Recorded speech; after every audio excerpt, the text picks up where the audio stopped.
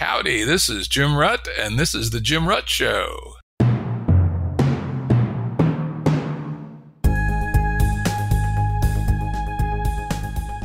Listeners have asked us to provide pointers to some of the resources we talk about on the show. We now have links to books and articles referenced in recent podcasts that are available on our website. We also offer full transcripts. Go to jimruttshow.com. That's jimruttshow.com. Today's guest is Ben Goertzel. Ben Goertzel is one of the world's leading authorities on artificial general intelligence, also known as AGI. Indeed, Ben is the one who coined the phrase, or at least so it is said on Wikipedia and other places. He's also the instigator of the OpenCog project, which is an AGI open source software project, and SingularityNet, a decentralized network for developing and deploying AI services. Welcome back, Ben. Yeah, good to be back, Jim. There's always a lot to talk about. You know, the world is changing so fast now in the AI space in particular that in between each of our conversations, there's been a ridiculous amount of new developments. Yeah, I sometimes compare the rate of AI and its opening up of new domains to what was happening with PCs in the late 70s and early 80s, except that it's happening 10 times faster. You know, some of the work I'm doing, their recent OpenAI developers meeting announcements are like, whoa, our heads are all still spinning. And a number of people I talk to in allied spaces, even really smart people, are like, what the fuck, right? Try to think through, what does this mean? And the only thing you can count on is that these upheavals will continue to happen, probably of larger magnitude and even faster as we move forward. Oh my God. This is what our friend Ray Kurzweil has projected for some time, right? I mean, we're getting Indeed exponential acceleration. And as Ray and others have predicted for a long time, it's occurring differentially in some areas of pursuit. The automatic checkout at the supermarket still kind of sucks, but I mean, advanced AI technology in other areas is accelerating super fast. And we don't need the acceleration to be super fast everywhere to get to a singularity, right? You just need it to be super fast in a few judicious places, which does look like it's what's happening. And I mean, this gets into the main topic here. Like, I'm not bullish on LLMs in a narrow sense becoming AGIs.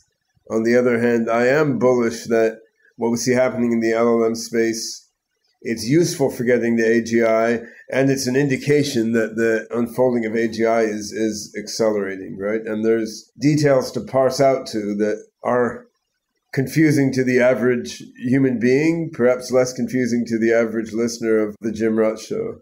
I would say not. I know I'm right in the middle of it, up to my elbows, and I'm fucking confused. So I'm not confused. Maybe I'm just deluded, but I don't feel confused. That's true. Yeah. The man is always firm in his opinions, right? Yeah. I love it. Last time we chatted, you were predicting, was it 50-50 chance of AGI within 5 years? Is that still your number? Maybe 60-40 instead of 50-50. Yeah. I guess I'm going to better spend all my money because it's not going to be worth anything. Why the fuck, right? Well, unfortunately, I still have some of my AGI tokens. The problem is knowing exactly what date to spend it by, though, right? There's a certain variance around the mean. If you spend it all 3 years too soon, then you'll have a boring 3 years before the singularity comes. Anyway, today we are going to dig into a really deep paper Ben wrote. It's called Generative AI versus AGI, the Cognitive Strengths and Weaknesses of Modern LLMs. You know, it's very deep and cutting edge. Unfortunately, it's ancient history now. Yeah. It was written on the September 20th, 2023,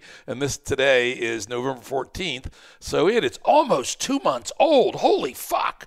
But nonetheless, it does hit on some very, very interesting topics, and I really look forward to going through it.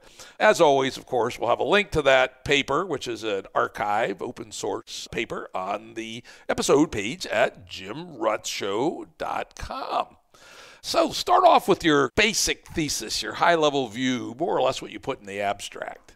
My basic thesis is large language models in their current form, sort of transformer nets trained to predict the next token in a sequence and then tuned to do specific functions on top of that.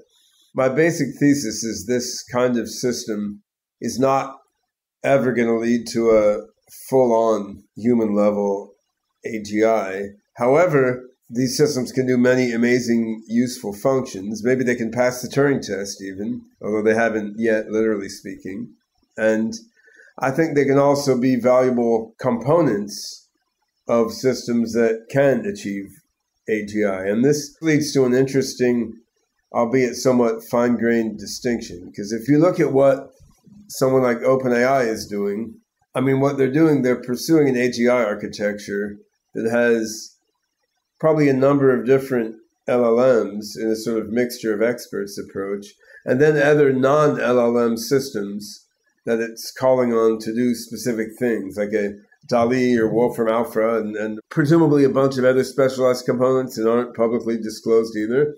You have an integrative system, but there's a bunch of LLMs that are sort of the integration hub for everything. And in the AGI approach that I'm more interested in, which is the OpenCog Hyperon approach, you have this atom space sort of weighted labeled metagraph, which is the hub for everything. But then you could have an LLM on the periphery, like feeding into it and interacting with it. And you can have DALI on the periphery feeding into it and interacting with it. So the question isn't really whether an LLM only, strictly speaking, is going to get you AGI. The question is whether it's a better approach to have a hybrid system with a bunch of LLMs as the hub, or have a hybrid system with something else as a hub and maybe some LLMs in a supporting role, right? Which is a finer grained distinction than many people want to make. Like even in the AGI field, people want to simplify to LLMs are the holy answer, or LLMs are an off-ramp on the path to AGI. But when you dig in, it's not necessarily about that. It's about, in a hybrid system, which sort of representation and learning mechanism has the more central role. Yeah, and of course, a lot of the really interesting things in LLM space even are LLMs plus, LLMs plus an exterior vector semantic database, or LLMs plus agentware. Right. In fact, even in our little project that I'm working on, Script Helper, we do a lot of what I call skyhooking, where we determine what the limitations of the LLMs are. But oddly enough, you can get the LLM itself to solve its limitations if you're clever, right? But you need some application logic on the outside, sending prompts, getting responses, using those to create additional prompts. That's the thing I've had my eyebrows open up a bunch, is instead of trying to figure out how to programmatically solve every problem, stop first and think, can I get the LLM itself to solve its own problem? And the answer is often yes. It's quite interesting. So I guess my argument in the paper we're talking about is LLM plus is not going to lead to human level AGI, but I think something plus LLM may get to AGI faster than something ignoring LLM entirely, right? So this seems a sufficiently fine-grained point to annoy most people in the AGI field, because everything is polarized these days, right? So what I see in the AGI field is mostly LLM boosters versus LLM detractors. And it's a surprisingly small subset who are like, well, these are really, really useful tools, and they may be part of the picture, but let's not fool ourselves about their basic limitations. And it's hard, as you say, because the limitations at the fine-grained level, the limitations change every few weeks, right? With different tools and different releases. And even in GPT-4, I mean, in OpenAI stuff, the limitations change without documentation or announcement. Like you can try the same query 1 week, it works well. 2 weeks later, it works like shit. A month later, it works super great, right? So, I mean, things are changing and unfolding in complex, not fully documented ways. But still, I think there's fundamentals you can look at that are going to be hard to overcome with tweaking and incremental improvement within the basic LLM architecture.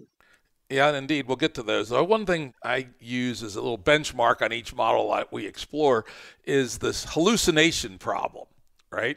This is famously that if you ask it, what is the capital of France, it almost certainly answers Paris. But if you ask it something relatively obscure, it tends to make shit up. right? It'll make up fake scientific papers. It'll do all kinds of crazy shit. I actually discovered an interesting test because I'm a person right on the boundary between obscure and not obscure. So I am actually a good test candidate. If I ask it for my bio, they used to just be about 70% hallucination, really crazy stuff. Wrong college, wrong town I grew up in, wrong companies I worked for. They've gotten a lot better. So I've now used another probe, which is, who are the 10 most famous guests on the Jim Rutt Show podcast? Turns out they all know about the Jim Rutt Show podcast by now, but they vary massively on their tendency to hallucinate that particular question. Bard, for instance, gets 0 out of 10 correct, which is amazing. What the fuck is going on at Google that their AIs are so goddamn lame, at least the ones that they put out to the public? That's another subtle point. I've had fun with hallucinations, as some examples I gave in the paper. Like, we made a music search, asking it to come up with atonal country music. It recommends like the Schoenberg Shuffle, right? I mean, I want to do the Schoenberg Shuffle now, right? So, I did try some of those prompts, by the way, and some of them were kind of interesting. But anyway, my point is that this hallucination problem with the better models has gotten quite a bit better. I have a couple of responses on that. I mean, I think my prediction is hallucination in LLMs can be pretty much fully solved without any big advance on the architecture. I mean, there's already papers you've probably seen showing that by putting the right probes into the network, you can get an indicator of whether it's hallucinating or not. Like, in a sense, I mean, it doesn't know that it's hallucinating, but you can like read its brainwaves, so to speak, and you can see that it's hallucinating. So I think it'll be possible to filter out hallucinations with a probe in a way that bypasses reflective self-understanding and so forth. I mean, that's expensive, I guess, to do those kinds of probes now, but there's a lot of incentive to figure it out. So I think it's entirely possible most hallucinations can be ruled out by not so cheap tricks to do with just different signatures of the activation pattern inside the network when it's hallucinating versus when it's not. And then that would be great in terms of practical applications for transformers. Doesn't really help in terms of getting to AGI, right? Because the way we avoid hallucinations as humans is by a reality discrimination function in our brain. Like, it's by reflective self-modeling and understanding. Like, because I make up weird shit in my mind all the time, but because I'm not fully schizophrenic, like I can distinguish the weird shit I made up from stuff that came out of extrapolation from the consensus reality, right? So what you'd like to go toward AGI is for LLMs to avoid hallucinations by developing a robust reality discrimination function. But maybe we can avoid hallucinations just by probing the network to see that the signature activation pattern is different when it hallucinates than when it doesn't. And in that case, that's great for applications, not great for AGI, right? I got to tell you, you should go talk to a judge or a prosecutor. People who actually deal with real-life testified memory retrieval will tell you that in good faith, most random people who see shit on the street don't remember shit, make up, confabulate at a huge rate. Yeah, but if you put multi-channel EEG on those people, could you tell a different neural signature from when they're constructing the eyewitness evidence based on actually remembering? I don't know the answer to that question, but my best guess, for what it's worth, is you could tell the difference by probing their brain, even if they don't consciously know the difference, right? Well, by the way, I should throw this out here. I started actually writing this paper last January 2023, and I got hijacked on this other project. Someone needs to write this paper. I found a way to reduce many hallucinations by brute force, which is, it turns out that the correct answers have different entropy than the incorrect answers, let's say on the example. So you just run it 50 times, and then you calculate the ones. We did this too.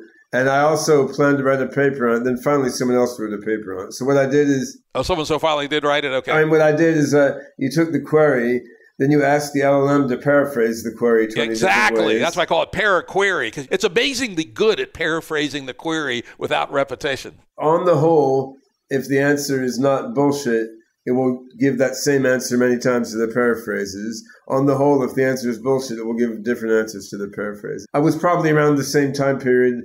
I made that up also, and I also didn't find time to write the paper, because to write the paper, you have to gather all this statistical evidence, which is very boring. So then someone else, about 3 or 4 months ago, I finally read a paper where someone did that. And I'm like, well, if I was an academic, I would have got some master's student to do the experiments. But I mean, it's all part of the accelerating pace. So like with the accelerating pace now, it's not really worth the time to statistically document a technique that may be obsolete 6 months later, right? It doesn't have that much lasting value. But the thing you mentioned along the way of why Google hasn't replicated GPT-4 is quite interesting, actually, because Google, they invented transformer neural nets, right? And they have a huge number of super brilliant people in Google with significantly more neural net expertise and knowledge than the people at OpenAI, if you compare just the mass to the mass of people. And I don't think there's any original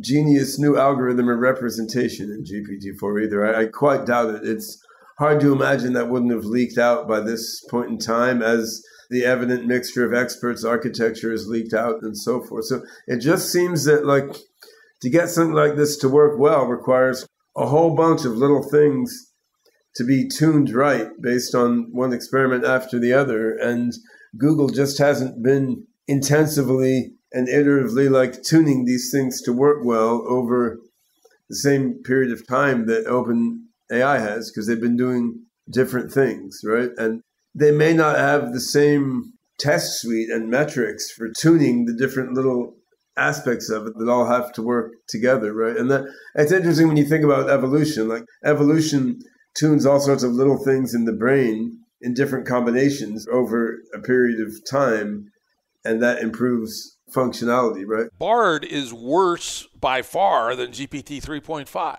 Right, but Claude is much better than GPT-4 in many things. In our evaluation, it's better than GPT-4 in one thing. It's better at writing dialogue. It's a lot better on many science, mathematics, and medicine domains, which is interesting to me.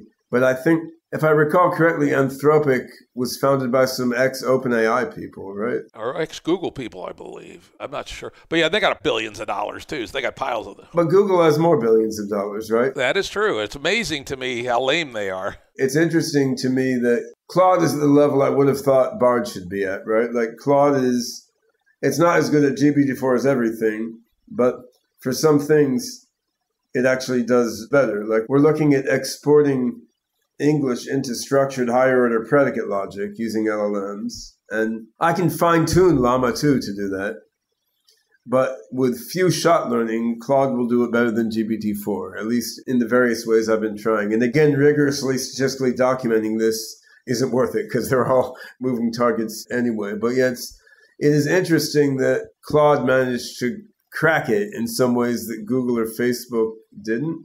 I mean, I don't think that means much historically. Like in a couple of years, all these companies will be superseding each other in different ways. And, Google has DeepMind. I fully believe by putting AlphaZero together with transformers, you're going to do better at planning and strategic thinking and some things that GPT-4 isn't good at, right? It's still interesting that it's taking as long as it has, even though in historical time, it's all little blips, right? I did look it up. Anthropic, you were right, was founded by OpenAI guys, but their money has come from Amazon and Google. I know that, but my thinking is that there may be some tricks to testing and tuning that were sort of lore within OpenAI, yep. And that lore passed its way into Anthropic, which is what has allowed them to accelerate well, right? Yeah, Anthropic is one of the ones we have in our script helper program. This is part of what makes me comfortable open sourcing OpenCog Hyperon, which is my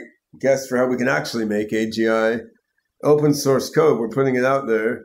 I am quite confident we can get to AGI faster with that code than Google could, even if they decide to start working on it, even though they have geniuses, just because there is all this weird little lore to how to make a certain category of system work well. It's not stuff that no one can ever replicate, but it takes longer than you would think to figure out all the weird little ins and outs of making a certain class of complex AI system function. Well, we're probing extraordinarily high-dimensional design space, right? And that's the problem. And the other thing is, even though these things are fast, they're not that fast. It takes a while to run each probe. That's really the issue, is that to learn what we've learned through running experiments of various random sorts over many decades. You can learn that faster now than we did, but you still have to run a lot of experiments. And then your human brain has to wrap itself around the results of those experiments. And these processes are not entirely parallelizable, although they're somewhat parallelizable, right? It is now genuinely an AGI race, I think. I mean, you have big companies with a shitload of money who are pushing specifically toward AGI, and they're still most resources aren't on AGI, even within projects they're talking about AGI, but more than zero resources are on AGI within these big companies, piggybacking on teams that are doing more immediate applied narrow or data set bound stuff. Oh, yes, talk about the people, the players out there. The other one you don't hear much about is character.ai. They're actually number 2 in revenue after ChatGPT. Well, we heard a lot about them recently because Google put a bunch of money into them. And that's 2 Google brain guys who founded that. And so I suspect at some point something really interesting will come out of that team. We'll see. You mean like being bought back by Google, right? Yeah, that's a possibility, right? Let's now dig into our real topic here. Let's lay out some of the signature attributes that you believe distinguish AGI from other forms of AI, which will then make more sense when we start talking about what are the weaknesses of LLMs. You can look at this at a couple levels, and this is a big, complex topic, which we're going to skate over pretty loosely here, but you can look at the paper for details. I mean, I think if you look at artificial general intelligence in general, well, it's very general, and it's not just about humans, right? So then there's a variety of ways to conceptualize what is AGI, and there's no solid agreement on it. I don't think this is a big conceptual problem. I mean, biology has no agreed way to conceptualize what is life. There's rough agreement. It's fine. So one way to look at AGI, which comes out of algorithmic information theory and statistical decision theory and so forth, is looking at AGI's ability to, achieve a huge variety of goals in a huge variety of environments. And if you believe our universe is computable, you can say to achieve a huge variety of computable goals in computable environments. And you can formalize this as Marcus Hooter did, and Shane Legg, who was a co-founder of DeepMind, who worked for me for a few years early in his career. I mean, he formalized this in his PhD thesis as sort of the weighted average over all computable reward functions of how well a reinforcement learning system can achieve that reward function. You have to decide how to weight the average. You can use what's called the Solomonoff prior, which weights a reward function higher if it has a shorter representation in an assumed programming language on an assumed computer. So there's a whole bunch of math toward this. Now, the issue is, of course, there's a lot of wiggle room here because how you weight the space of all reward functions depends on what assumed weighting measure you have. So like if you're weighting a reward function by how short its representation is in a given programming language, which language you use, right? So there's some wiggle room there which can make a difference in real life. Then also there's the issue that humans are complete retards according to a measure like this. Like we're very bad at optimizing arbitrary reward functions in arbitrary environments. Like I'm very bad at running a maze in 8 dimensions, let alone 88 billion in 5 dimensions, right?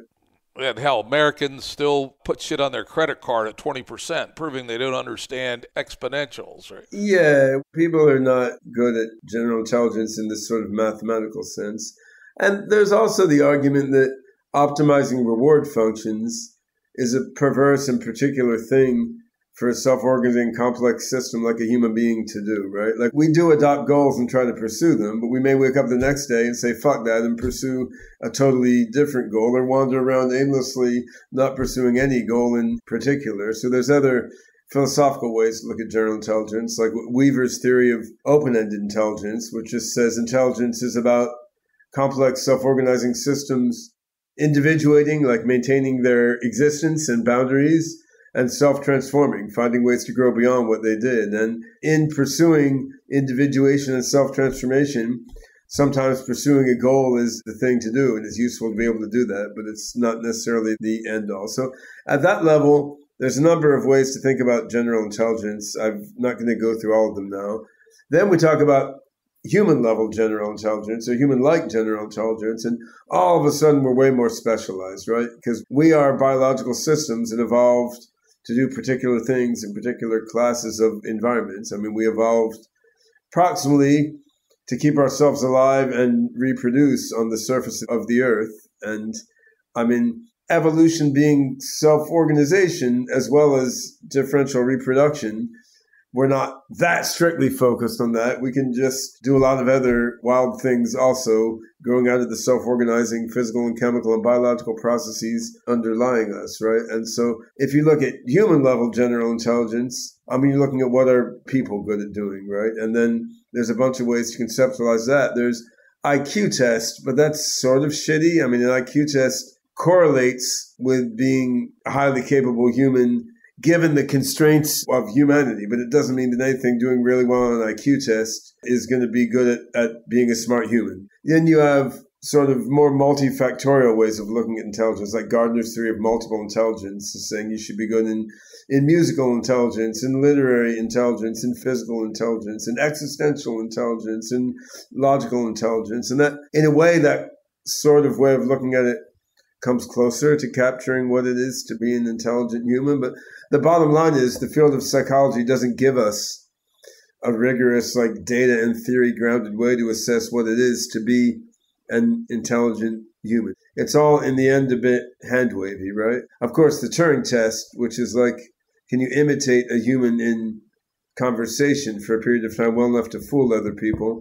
There was never any reason to believe that was a good measure of general intelligence because, I mean, there's suckers born every minute and fooling people can be disturbingly easy, right? So, I mean, you can see why that made a certain philosophical point for Alan Turing in the 1950s, which was basically functionalism. Like, if you could do everything we think is intelligent, then we should consider you intelligent. But, I mean, the Turing test was always a very crude way to encapsulate the notion of functionalism, that doing stuff should be enough, right? Well, yeah, at the time, it was also obviously way beyond the capabilities of computers, so it seemed like an interesting stretch goal. But now that we're knocking on the door at it with ways that are clearly not AGI, I think nobody takes it too seriously anymore. I mean, you remember the Minsky Prize. So Loebner made the Loebner Prize, which was going to give a bunch of money to anyone who could make a chatbot passing the Turing test, which was sort of an annual freak show of stupid chatbots. And Marvin Minsky offered the Minsky Prize. He would give some amount of money to anyone who convinced you, Loebner, to stop offering the Loebner Prize. Right? So, let's focus in on just a few things that you would say that so far LLMs are not good at, right? But humans are. So I had proposed the MIT student test, which was if you could make a robot go through MIT and get a good grade going through all its classes, then we should consider that that system is decent impersonation of human level intelligence anyway, right? I mean, because you're assuming it's not cheating and it's operating on according to the ways that students are supposed to operate, right? So I would push back on that one, being an MIT grad myself, that an awful lot of MIT classes are just kind of crunching on narrow domains. Tell them to go to St. John's and take the Great Books test. I was going to go there, actually. So, I mean, I do think university classes have the idea that the professors are trying to come up with questions that are not in that precise form there online. So there's some, and you could look at, say, the Berkeley School of Music test, which I thought of, where that would be better. Become a jazz guitar player and get laid at the bar on Friday night. But you could push back at all these things, and yeah.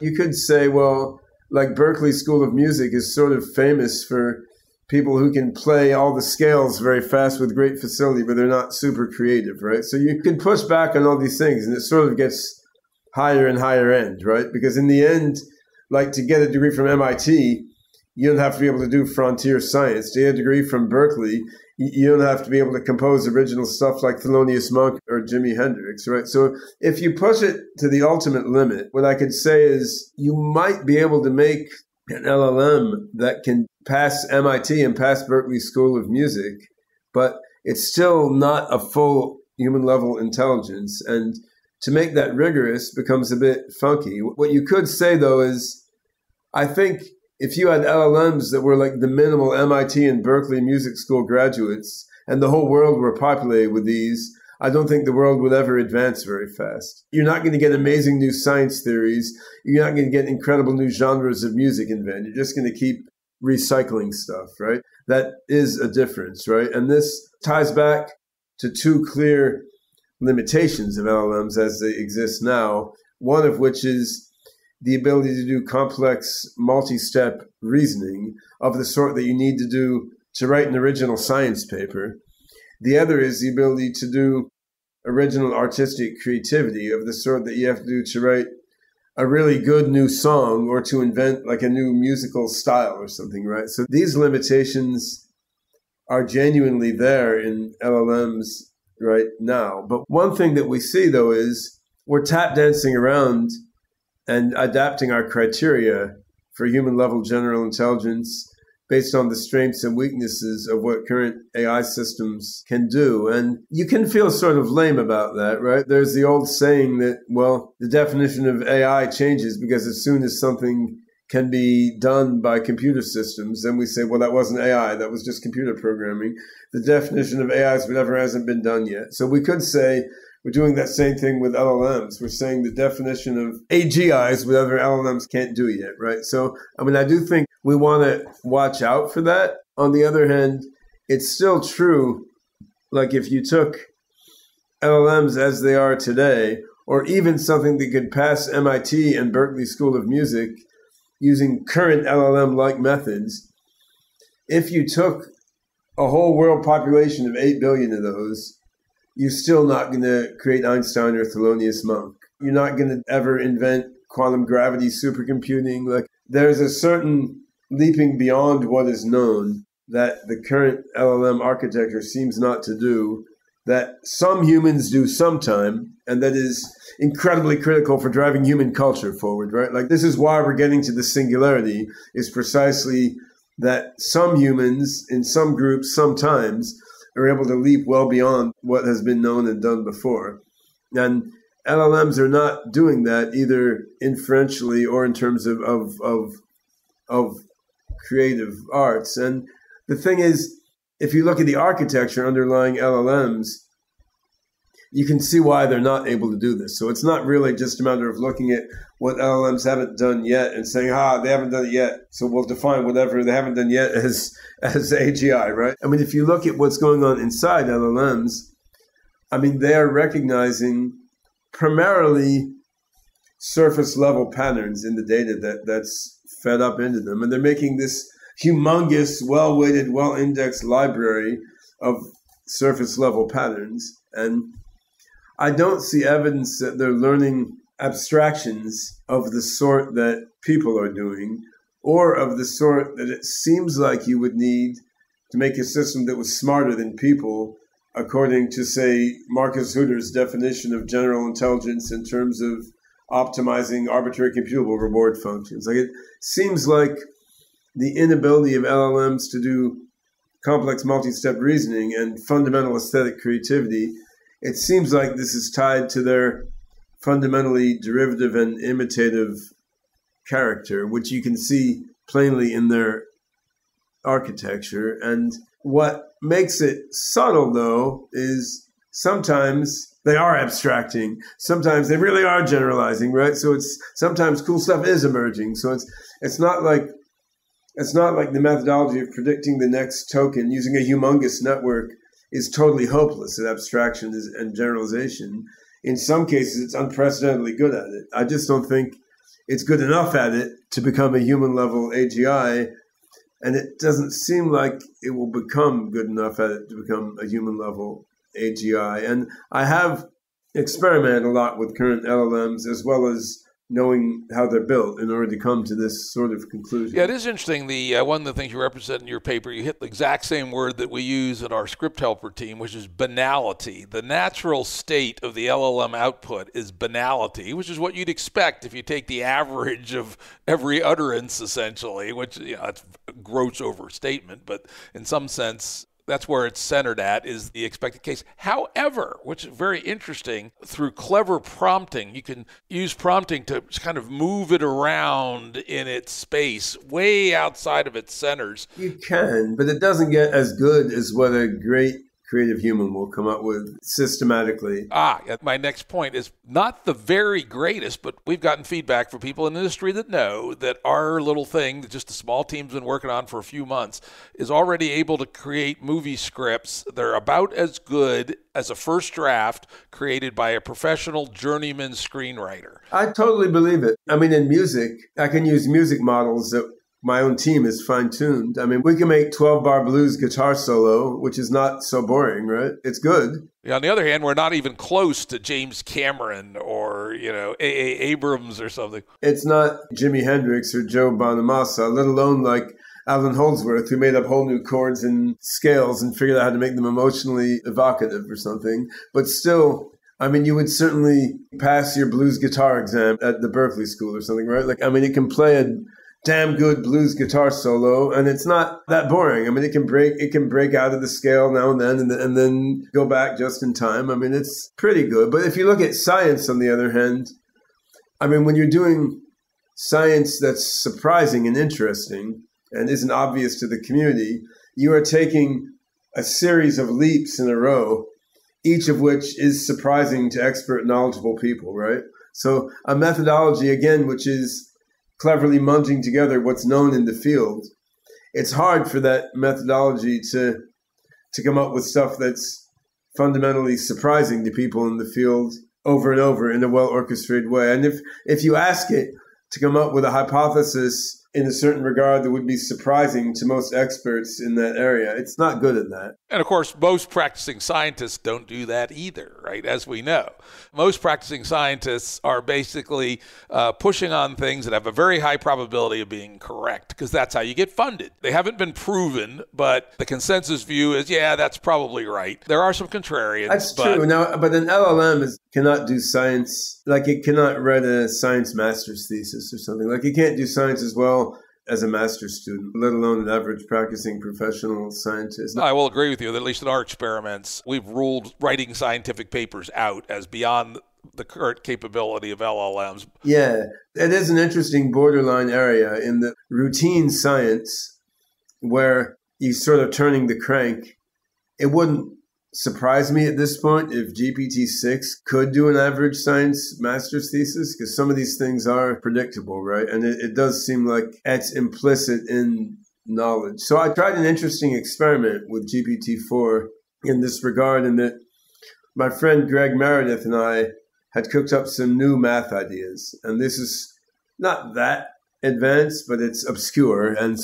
And it didn't seem to have been done. And we sort of know everyone working in this field. So there's something called the McBride derivative, which lets you take the derivative of a data structure. So there's a weird result that like the number of one whole context of a data structure behaves like a derivative, which is too mathy to go into. But you have a weird way of taking derivative of data structures. So we made up a way to take the directional derivative of a data structure, right? And then I don't think anyone has done this before. It's not that useful for most people. It's interesting to me for some AI things I want to do, like figuring out how to do gradient descent on data structures.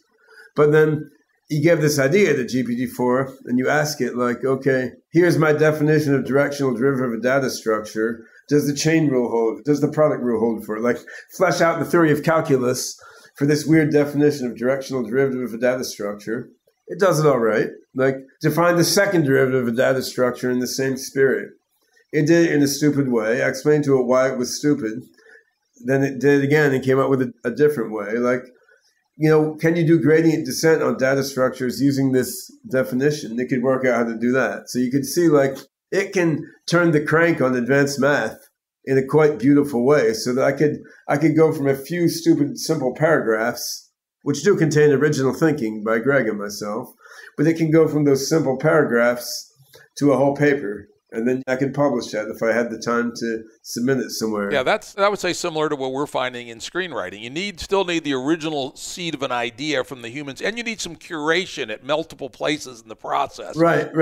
So it has no deep judgment, as we know, right? It's a feed-forward fucking network. Of course it has no judgment. Mostly feed-forward, not entirely, which is also interesting. Not quite entirely. There's a little sideways stuff. So in terms of science, the thing is, this was something you would give a master's student or a super advanced undergraduate to do to show that they could turn the crank and they'd mastered the formalism. But it's not like a PhD thesis.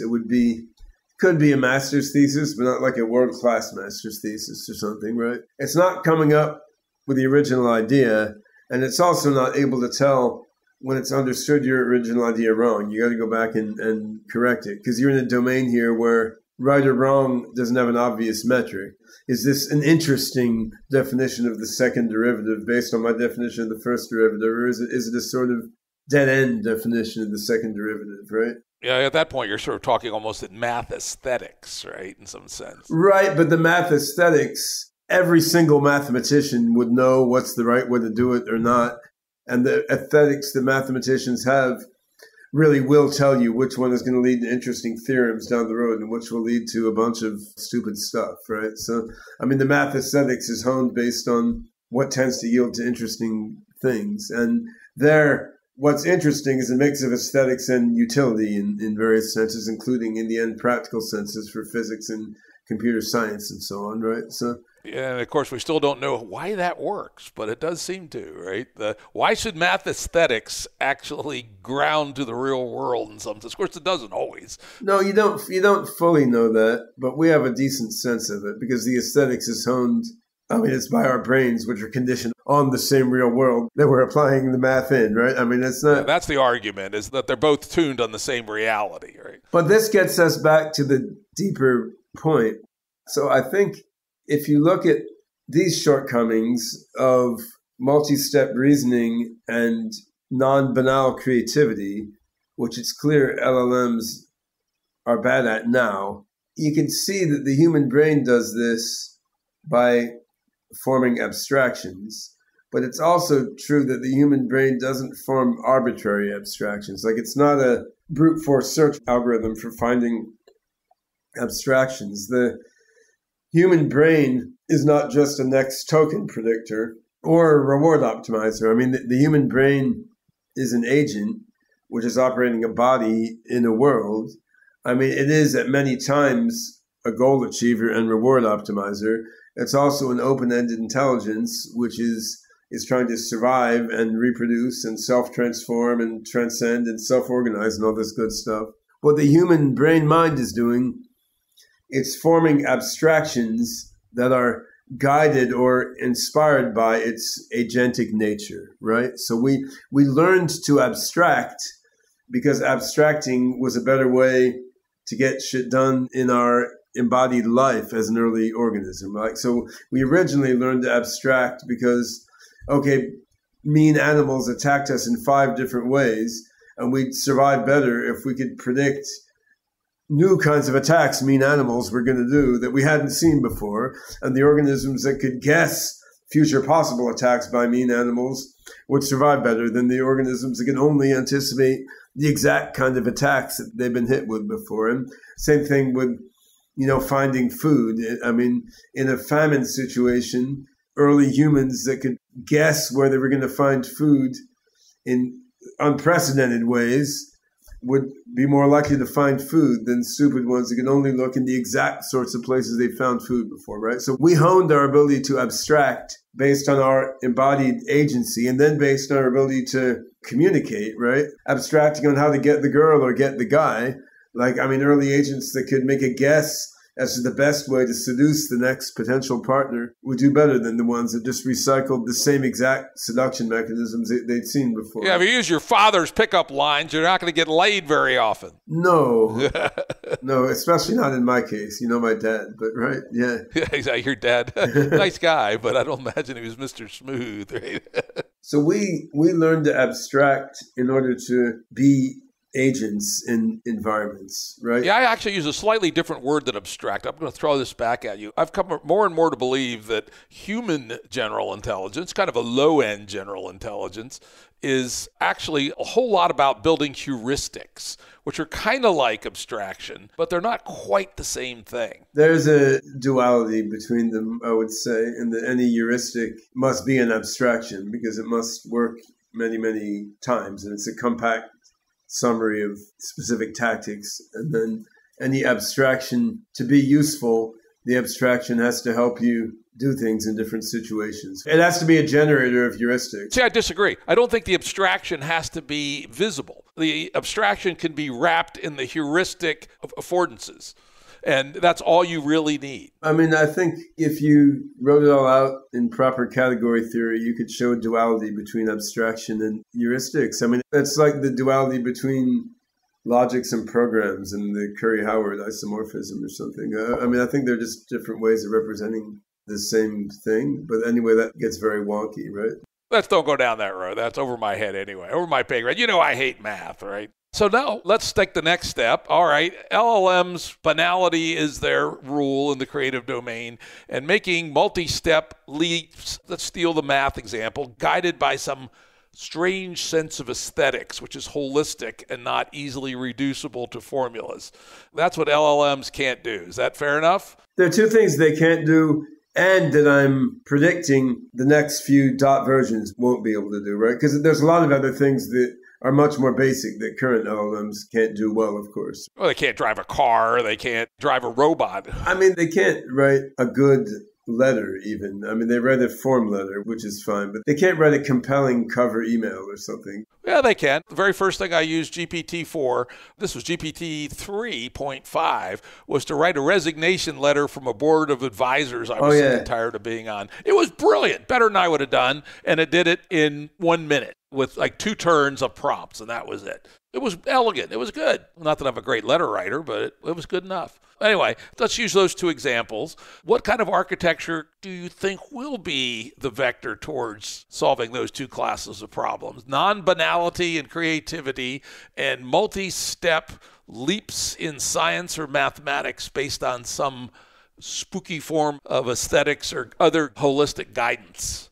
A bunch of different paths that could work, actually. So one path that I think could work, which is not what I'm working on right now, is starting with transformers and adding a lot more recurrence into the picture. So, I mean, you had more recurrence in LSTMs and other sequence predictors before you got to transformers. Now they stripped out a bunch of recurrence to make it scale and be trainable on huge data sets. And that, I mean, obviously has had great impact. But on the other hand, recurrence is the most obvious way to get interesting abstractions into your neural network, right? So, I mean, I think one direction to explore is introducing more and more recurrence into the network, like replace the attention heads with something a little more sophisticated. I mean, the RetNet, the retrieval net from Microsoft, takes a little tiny step in that direction. I also think Alex Ororbia's work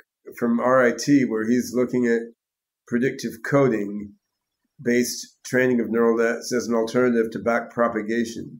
I think that could also be interesting. So you could look at adding more recurrence, and maybe if that makes backprop training too slow, look at replacing backprop with something a little more closely neurally inspired for the training, or you could use both. I mean, you could use predictive coding followed by a backprop round or something. So I think there are interesting directions purely within the neural net universe. And if you then look at a Gemini type architecture where you take something like AlphaZero and then take a neural knowledge graph, like in differential neural computing, right? Take a neural knowledge graph, take an AlphaZero, connect them with a transformer, but do that with a transformer that has some recurrence, and use something cleverer than backprop for part of the training if you need to make learning converge. This seems like a meaningful direction.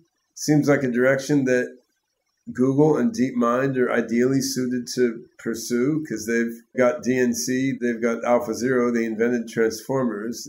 they've got loads of experts on like CMAES and floating point evolutionary learning, which is another possible way to help with training of networks with more complex architectures than backprop can reliably converge for, right? There's an interesting direction there, which is LLM-ish, but still involves neural networks. But it's not clear that LLMs will always be the hub, right? If OpenAI does it, they will be. If DeepMind does it, maybe they won't be. Because like the DeepMind guys understand LLMs, but they have a lot of other deep neural net and deep reinforcement learning architectures that they like also. I'd say Yoshua Bengio and his group in Quebec has similar ideas, like take a neural net that does minimum description length learning. So it's explicitly trying to learn abstractions, couple that together with a transformer. So the transformer is going back and forth with a minimum description length reinforcement learner, right? So, I mean, there's a whole constellation of different approaches there, taking different deep neural net architectures with heavier amount of recurrence in them and co-training them together. And of course, OpenAI could do that too, right? It seems not to interest them as much as it does Bengio's group or DeepMind at this moment, which is understandable because they're leading the pack in things that are very transformer-centric. So it wouldn't necessarily be rational for them to put a bunch of resources on something else because they need to maintain their lead in transformers, right? Yeah, you mentioned one of the things that, of course, has been of interest to mine for 23 years, which is the combination of radically recurrent, not just sort of, because LSTM was even only minimally recurrent. It just had those little loops, but radically, utterly recurrent architectures. And here's how you do it. Here's how you do it. What is the training method that works with any architecture is evolution, right? In fact, I actually started working on a little benchmark 2 years ago. And again, I stopped. It happens to me all the time. I have to revisit this one with the most radically insane recurrent network you can possibly imagine, but with the most simple transformation functions, and then used evolution only to tune it. That should be being explored by people right now, particularly with computation having gotten so goddamn cheap. I agree. There's way too little work going on in floating point evolutionary algorithms for evolving neural nets of all different sorts. Even something like InfoGAN, which seemed to work interestingly up to a certain level, then stopped working for training generative models with semantic emergent, semantic latent variables. If you're using InfoGAN to generate pictures of a face, it will automatically emerge latent variables for how smiley is the smile, how big is the nose, how wide are the eyes or something. But when you tried that on more complex things, it didn't converge. But you never knew if that's because the architecture is bad or just because backprop is bad. I mean, no one, as I've seen, has tried, well, maybe they tried and failed and just didn't publish it. But I haven't even seen it on Stack Exchange or something, right? So it seems no one tried that much to use non-backprop training algorithms to make InfoGAN type algorithms converge for more complex problems or to make highly recurrent algorithms work. But I also think that Aurobia's predictive coding based methods, which are localized, unlike backpropagation, I think this is also an interesting learning method that should work better for richly recurrent networks due to its purely localized nature. So I think, yeah, there's floating point evolution, there's predictive coding, there's a variety of non-backprop methods that conceptually seem like they should be much more promising for recurrent networks and should be tried at much larger scale. And this is not being explored too much. You know, if I was a billionaire, I would be funding a team to work on that, or if I was running like a DeepMind or OpenAI. As it is, I'm doing all right, but I'm not a billionaire, right? And my AI project, I'm happy that we have a great team of a couple dozen people working on AGI R&D within the OpenCog Hyperon mandate, which in some ways is the right size to have, right? But on the other hand, it's not a big enough size to have other teams working on exploring other parts of the AI design space. So we're all in on OpenCog Hyperon with LLM as a supporting actor, right? Okay, let's go there now, right? As you know, I've followed, for at least from the sidelines, the OpenCog story since 2013, I think is when I did. Yeah, and this deserves a whole other podcast rather than the 10 minutes that I have now, but I do want to say a few things about it. I posted 2 big fat 100 pages papers on Archive. One was on limitations of LLMs and why I think they won't be in AGI, and the other is a sort of overview of where we're at with Hyperon. I mean, both of which are obsolete by now because they're 2 months old, right? They're both roughly the same technical level also. Like, you don't need to be a hardcore math researcher to read them. So I would point people to that lengthy review paper summarizing where we are with Hyperon. It's called OpenCog Hyperon, a framework for AGI at the human level and beyond. I need to read that paper, and then maybe we'll have you back and talk about that one. I mean, you can approach Hyperon from a cognitive science and philosophy of mind perspective or from a software perspective. For lack of time, I'm going to look at it from a software perspective right now, but the paper looks at it from multiple perspectives. From a software perspective, our key component is a weighted labeled metagraph, which is like a graph, it's hypergraph because links can span multiple nodes. It's a metagraph because links can point to links or to subgraphs, right? And each link in this can be typed, but the type itself can be represented as a little sub-metagraph, and they can also be weighted with different numerical weights. And we then try to represent many kinds of knowledge, like episodic knowledge, declarative knowledge, procedural knowledge, attentional knowledge, sensory knowledge, in this hypergraph and in other representations that are linked to this hypergraph.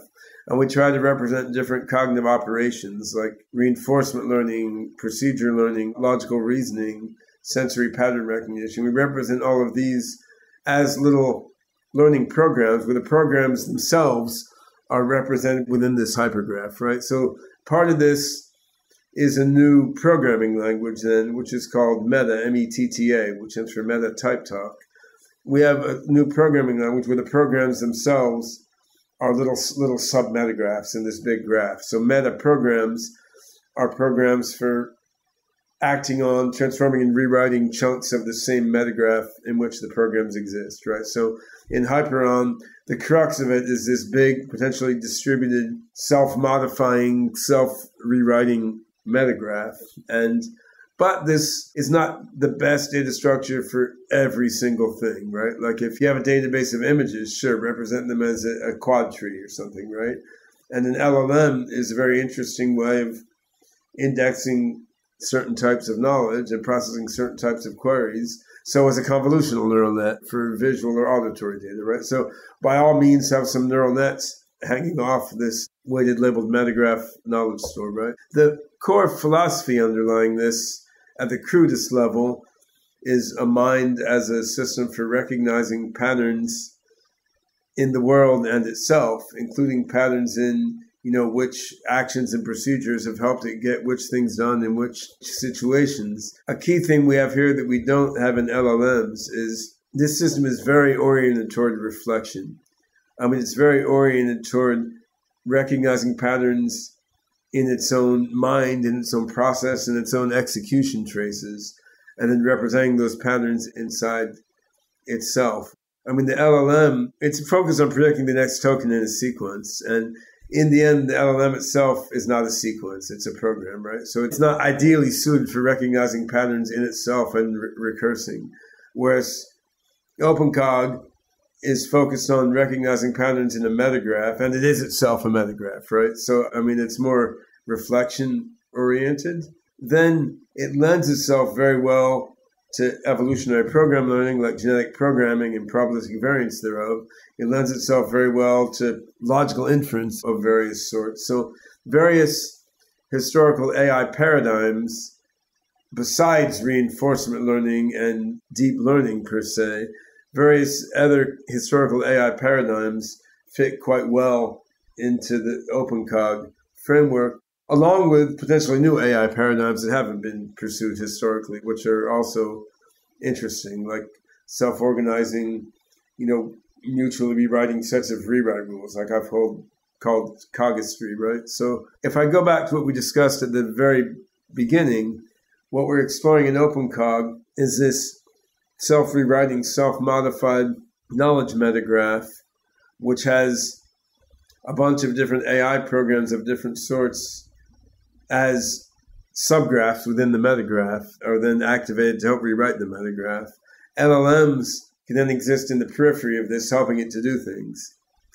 But this is different than the OpenAI type approach, where the LLM is at the center, and it then invokes other peripheral AIs to do things. It's also different than what I see as the probable deep mind or Facebook type approach, where you have a constellation of different deep neural nets, of which the LLM is one of them, that are sort of co-trained. And I think these are all not totally stupid approaches to AGI.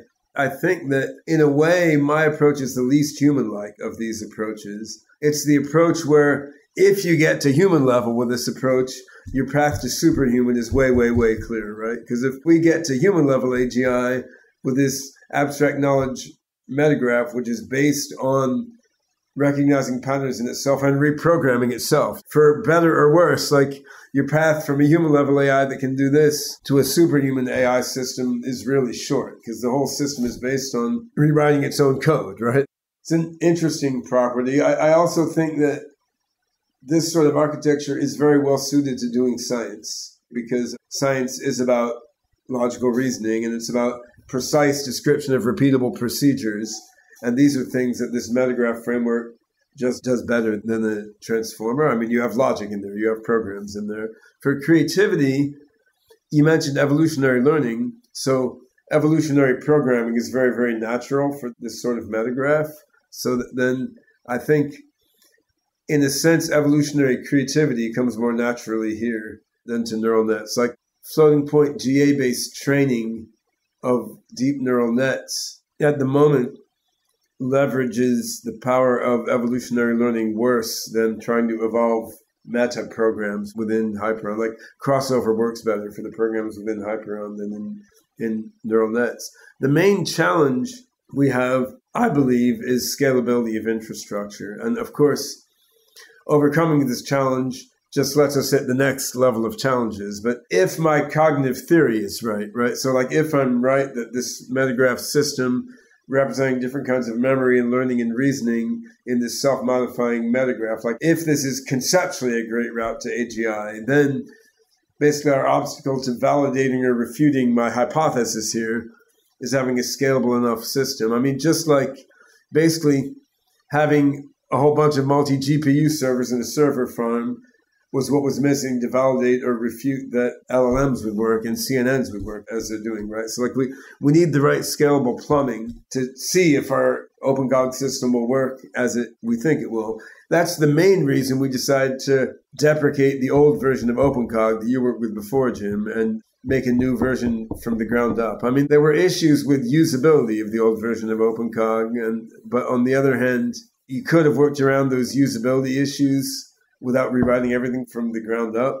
But the fact that we had to deal with usability and scalability both in a very different way than was being on the old version of OpenCog made it pretty clear we should rewrite from the ground up. So now the scalability story is becoming interesting. I mean, we're working on a compiler from Meta, which is the language native of OpenCog Hyperon, compiler from Meta to a language called Rolang, which Greg Meredith built to make extremely efficient use of multiple CPU cores and hyperthreads rather than GPU. Then we can translate Rolang into hypervector math, which is the math of very high-dimensional sparse bit vectors. Then we can take hypervector math and put it on the APU, Associative Processing Unit chip, maybe a company called GSI. So we're working on a whole pipeline which goes from the hypergraph through a series of stages to really efficient math manipulations on different special hardware than the GPUs, right? So there's a bunch to be done here. At the high level, there's a lot of promise. If you look at what's happened with deep neural nets is they were around a long time, right? Since 50s and 60s. I was teaching deep neural nets in the 90s, and it took 3 hours then to train by recurrent backprop a neural net with like 30 nodes, right? So what happened is these long existing algorithms hit hardware infrastructure that would let them finally do their thing. And we have at our fingertips with GPT-4 and CNNs and DALI and blah, blah, the results of this, right? So now our hope is that by having this scalable processing infrastructure for our new version of OpenCog, our hope is that this suddenly lets a whole bunch of other ancient historical AI paradigms do their thing at great scale, including logical reasoning and evolutionary programming. I mean, as well as giving a playground for experimenting with a bunch of other cool new AI algorithms, because we have a very flexible infrastructure. But this is the story told in this other 100-page paper, which obviously could be stepped through bit by bit, right? Yeah, well, let's do that. I'll read it. I have enough background in OpenCog probably to make sense of it. Yeah, it's not that hard. And as you know, I was a hawk on distributed architecture when everybody else at OpenCog said I was full of shit. I said, you boys ain't going to do dick with this atom space that is only very laboriously paralleled out to maybe 5 instances if you're lucky. We haven't yet convinced the great Linus Vepstus on Hyperon, actually. So. Well, Linus Vepstus believes you can't do it on one box. It may be the biggest box currently commercially available. If you can't do it on one box, it's not worth doing. That's Linus's hypothesis, I'm convinced. He used RocksDB to make a distributed atom space for the OpenCog Classic, actually. So it's not quite as simple as that. But in any case, we haven't convinced him yet. Yeah, I would say, while we haven't advanced as fast as LLMs have, the Hyperon project has been going well. And on most technical milestones, we've gotten there a bit ahead of where I thought we would. So, I mean, we're going interestingly fast on building all this out compared to much of my prior AI career, partly because, I mean, there's a little more money around than there was earlier in my AI career, partly just tooling is good, and I mean, LLMs are helpful for various things. So I think we're seeing acceleration on non-LLM AI projects also, even if not quite as transparently as you are in LLMs. If you recall, way back yonder, I think you and I had a conversation. I think we both converged. We guesstimated that if the OpenCog atom space hypothesis was correct, something around 1,000 boxes was what you needed. Again, is it 200? Is it 20,000? Somewhere in that range. It's not 1 million, right? Not the size of Google's infrastructure. Have you guys gotten the distributed atom space to work on 1,000 boxes yet? We haven't tried it on 1,000 boxes, but I believe that it would. Yeah. I mean, the distributed atom space that Andre Senna has built now, he was one of the 2 authors of the original atom space back in 2001. He's still around. So they're basically distributed atom space backends on MongoDB and Redis in a certain way. So, I mean, we use Mongo to store the atoms and we use Redis to store the indexes. It seems that Senna has set this up in a way that it pretty much should scale as well as Mongo and Redis do. Like, there's nothing that slows it down in the way we coordinate the two. Other than how you orchestrate the remote process invocations and all that sort of stuff, right? Well, that's right. And I mean, Senna and Alexei Potapov have worked this stuff out in ways that I haven't fully dug into because it's more their thing than mine. I would say from Greg Meredith, who developed the Rolang language I mentioned, we've also got RSpace, which is sort of a few steps beyond Big Chain DB, right? So we have now a secure blockchain-based atom space module that we can plug in along with the Mongo and Redis things when we need it. We can make this interestingly decentralized as well as distributed. So we're doing the whole distributed atom space architecture in a way that bottoms out on SingularityNet, NuNet, Hypercycle, this whole blockchain-based infrastructure. I mean, that doesn't help make the AI smarter, but we've made it so that doing it decentralized doesn't slow things down as much as it would have in the past, which is also an interesting little corner of all this. Well, it's been a great conversation, Ben. I look forward to reading the other paper. When I've done, I'll reach out to you again. We'll get you back on and have a more Hyperon-oriented conversation. But I think the audience will find it useful. You've always been a person who had his own idea about how this is going to work, but you've also kept up on what other people are doing, and it's always interesting to talk to you. Cool. Yeah. It's been good. We got to go a little deeper than the usual, which is what we all expect from the Jim Rutt Show, right? Absolutely. Well, thanks again, Ben Goertzel, for I think your 6th appearance on the Jim Rutt Show. All right. Cool. Audio production and editing by Andrew Blevins Productions. Music by Tom